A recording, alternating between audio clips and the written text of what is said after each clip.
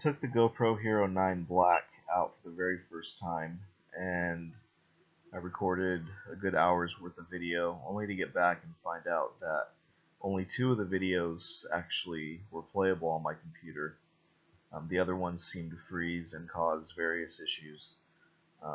Spent a lot of time researching that, and it turns out that the GoPro Hero 9 Black utilizes HEVC H.265, which is a new codec, and a lot of lower-end computers can't process it. In fact, very high-end computers are required. So, long story short, what I had to do was use Handbreak to convert all of these 4K videos that I recorded, and that took probably 5 or 6 hours in order to do so.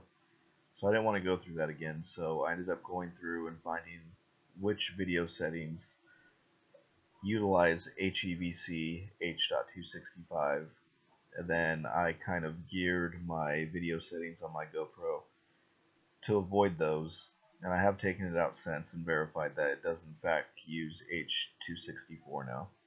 So hopefully this video helps somebody, and I put up my video settings that I have just in case you want to mirror them.